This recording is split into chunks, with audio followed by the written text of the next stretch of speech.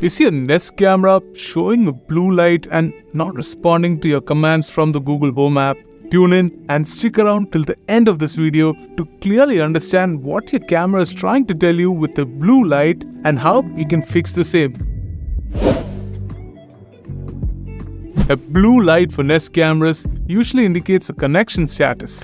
A slow, pulsing blue light indicates that the camera is in pairing mode and is ready to connect to your Google Home app. This usually happens when you're setting up your camera for the first time with your Google Home app, or if you have reset the camera to its factory defaults. A fast pulsing blue light indicates that the camera is trying to connect to your saved network.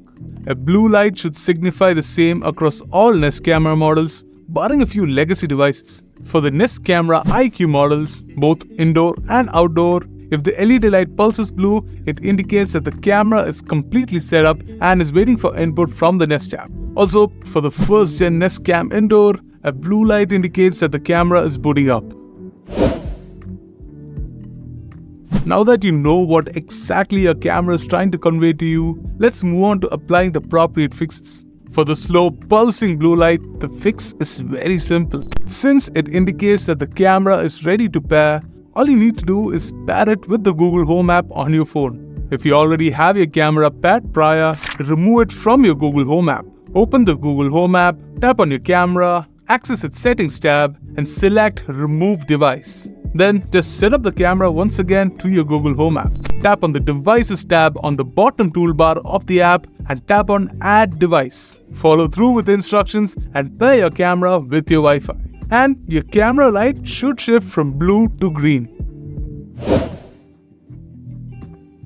When it comes to your Nest camera pulsing blue a bit faster, you'll need to take a look at your internet connection. Since this type of blue light indicates that your camera is having trouble connecting to your saved network, make sure that your camera is in range of your Wi-Fi router.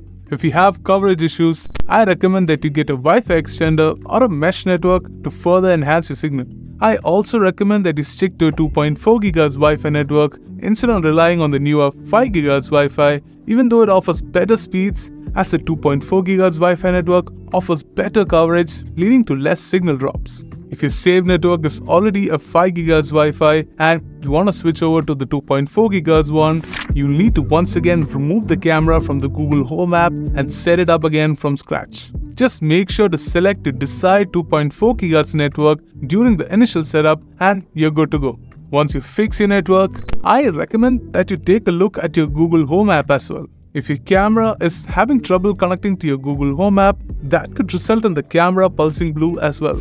Now, you need not necessarily be connected to the same Wi-Fi network as your Nest camera.